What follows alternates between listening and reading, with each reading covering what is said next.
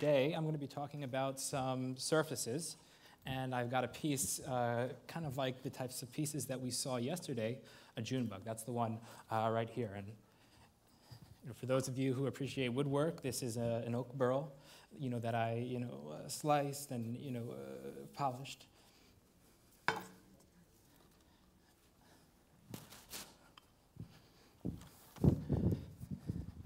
And, I'm talking about really two different types of origami today. Yesterday we saw a type of, model working, very, very high-level origami featured by Brian. And, I have a few pieces like that, but currently my interest is in different type of origami altogether.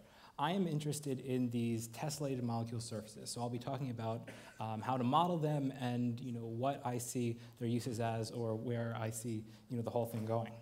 So, here I've got two different tessellated molecule surfaces. This is called the Ori map fold, and it has pretty nice history. And this is called the tessellated water bomb surface, also known as a water bomb corrugation, which is now being developed into something, quite nice as well. So I'll begin with the Ori map fold, and this has the property that if I elongate the distance between any 2 points along this fold, the whole thing expands. So, you can definitely guess that there's a lot of applications for this, one of which was when this model was actually flown to space in the form of a solar cell array in 1994. That was with a Japanese space mission. So, this is my personal favorite, the tessellated water bomb surface. And I've actually connected it with clips here.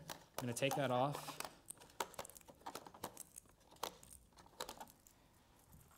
So we can really see, all the shapes that this can morph into. So why am I interested in this? For those of you who are already seeing something here, I think that there's a type of, natural intrigue to, the complexity that's going on here. And, I had, kind of come into this, I was actually trying to make fur for an animal, in these model making mode here. But then I started seeing that, look, this is a mathematical type of surface. And of course, I started thinking about it, and from there I said, well, why is it a mathematical surface?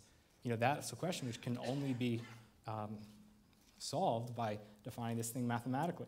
So, I was at the University of Santa Cruz, and I wanted to get into research, so I started looking at it, and what types of questions was I asking?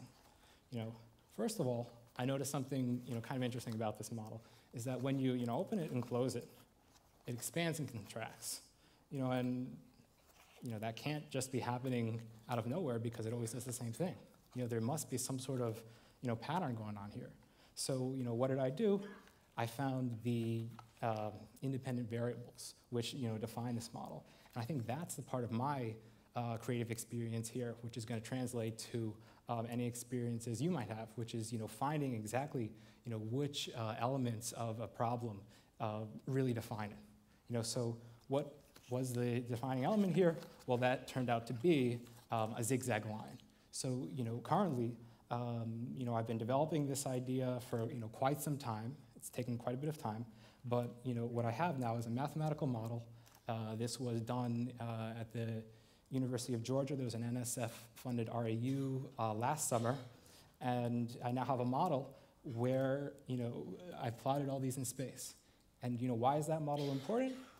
Well, it gives a chance to really define mathematically, what is it that's so intriguing about this saddle shape? Is it that there is something called a Gaussian curvature, which is negative everywhere? That's how we define a saddle shape in mathematics. So, there's been a lot of questions here, but, like I said, I think that, what really can apply here is the creative process. I've been working on this for actually years now. It started out as kind of a hobby, but it has grown, and I now have a publication, on this subject. So I think, that is one thing that I can offer here, and then the rest is just, how it looks. Thanks.